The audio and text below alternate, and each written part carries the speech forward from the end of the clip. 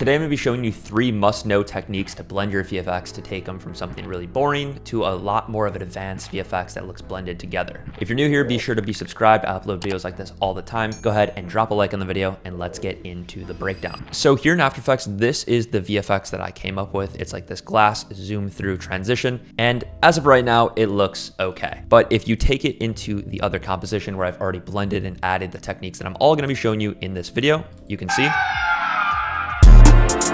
it's a lot more flashy of an effect. It looks a lot smoother. There's blurs, there's flashes, there's shakes, everything to kind of sell the VFX. As you can see here, if I go slowly here, you'll see how stuff fades in, fades out. There's a nice shake at the end versus this first one where it's just the zoom through. And they both kind of work, but if you're gonna go through the hassle of adding this VFX, you might as well go through and sauce it up to the next level. So since we already have keyframes applied in our VFX, you can see here, one of the easiest ways to sell this effect more is adding motion blur. So if you have keyframes inside of After Effects and you don't have this motion blur tab selected and then this one, you're missing out on a huge blending factor of your VFX. It's already gonna make it look so much better by just those 1 or 2 clicks. That's a really simple one. I think a lot of you guys might know about that. So as you can see, we have a lot more motion blur here already and it's selling the effect a lot. But another thing I like to do is play around with the colors and the blurs of clips. So for example, we're kind of zooming through Trippy's glasses here. And as you can see, our focus should be on like this new scene, but we still are in focus back here. So one thing we can do to actually go ahead and blend a little bit more is add an effect like Gaussian blur onto this back clip.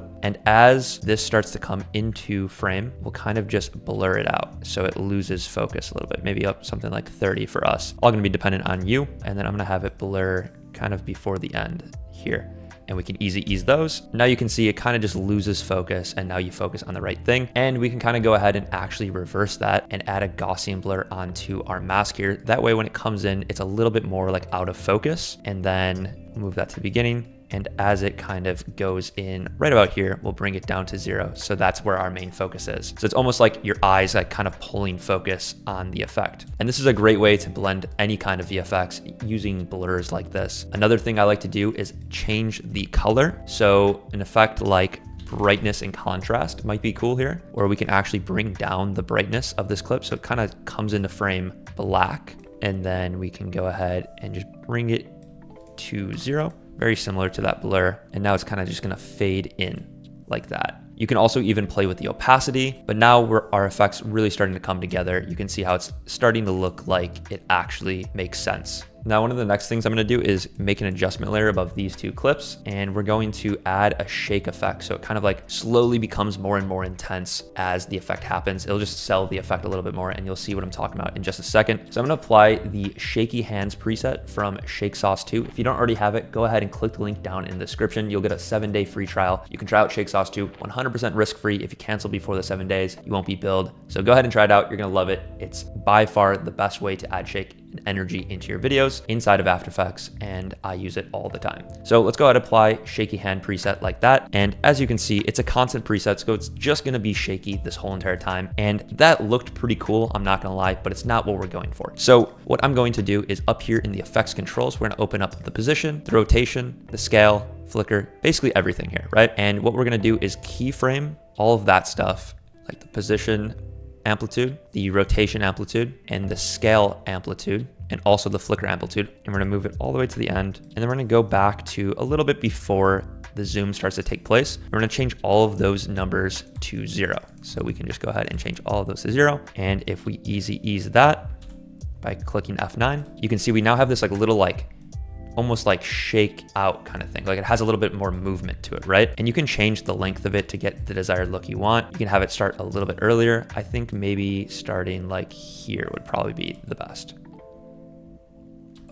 Maybe even like right when you first see it. I did like it, like how I initially had it. And then to go ahead and sell this even further, right here on this hit, I'm gonna go up to the keyframed and do the quick preset and then apply it right here. And it's just gonna add this extra layer of shake.